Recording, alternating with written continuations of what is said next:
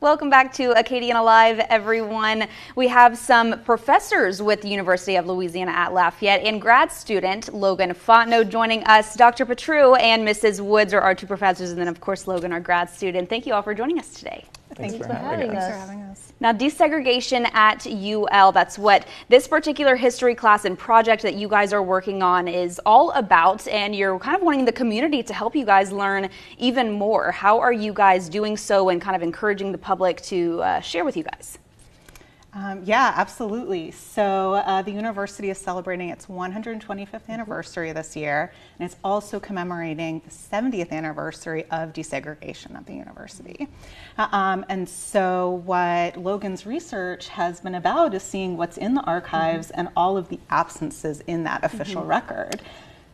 So we're working on putting together community engagement work to bring in members from the community, so alumni, students, community members who have anything to share about those experiences. The African American voices of this story are really not highlighted in the official archival record, and so that's what we're working on. And Logan, you'll be giving a presentation actually tomorrow at one of the events, the first event of this sort of three-part series. What will you be speaking about? I'm going to be giving a presentation on my thesis research, which is about this topic, and the goal is to get more information about the events so that we can expand scholarship on that event. And more about the other two events as well. You're, again, looking for people to share their stories and give sort of oral histories about things that have happened in the past. What exactly are you guys, hoping to gain from these experiences and these stories? Well, and not just oral histories. Part of the archival collection is also items. So we are encouraging people, if you have programs from when you graduated, diplomas, photographs, anything like that, to please bring that as well, and we'll be happy to scan it. So future scholars like Logan will have as broad of a collection to work through as we're figuring out what happened and how it happened and its ongoing impact on the university and the campus as a whole. So we're going to be doing the oral history interviews. They'll be interviewed by either one of us or some other students who have been training really hard this semester, learning how to do oral history interviews. And just kind of come and tell us your experiences and what you remember about being a student at UL from 1954 onward. The desegregation is something that's still impacting the campus today. UL prior to desegregation, it was a completely different place than it was after.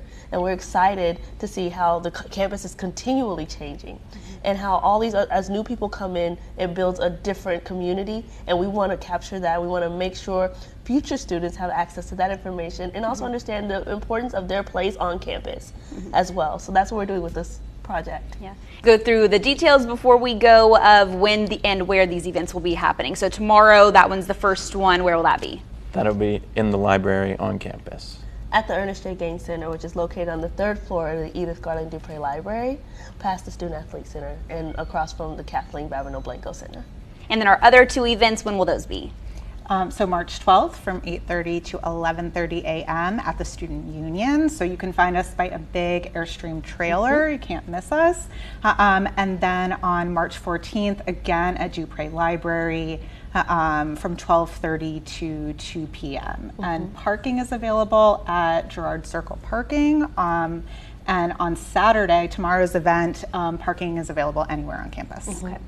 Mark your calendars for these upcoming events at UL, again honoring desegregation, and even sign up if you would like to share your story. Visit that website if you'd like to learn more.